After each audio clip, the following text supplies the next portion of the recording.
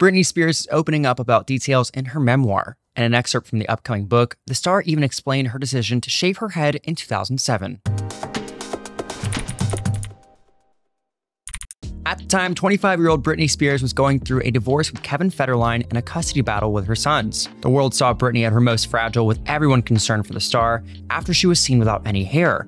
And now she's speaking out on it. In the upcoming memoir, The Woman in Me, 41-year-old Britney Spears wrote, quote, "I've been eyeballed so much growing up. I've been looked up and down, had people telling me what they thought of my body since I was a teenager. Shaving my head and acting out were my ways of pushing back." In the months following the buzz cut, Britney continued to make headlines with her behavior. Many saw Spears even attacking an SUV, carrying paparazzi with an umbrella. Most saw the pop sensation going on late-night drugstore runs that had many confused in 2008. And of course, some saw her locking herself with then 16-month-old son, Jaden, in her bathroom. In her memoir releasing on October 24th, the singer also went into detail on the conservatorship and how it affected her life. Britney stated, quote, "Under the conservatorship, I was made to understand that those days were now over. I had to grow my hair out and get back into shape. I had to get to bed early and take whatever medication they told me to take." Britney also went on to admit that this lifestyle too had a toll on her creativity.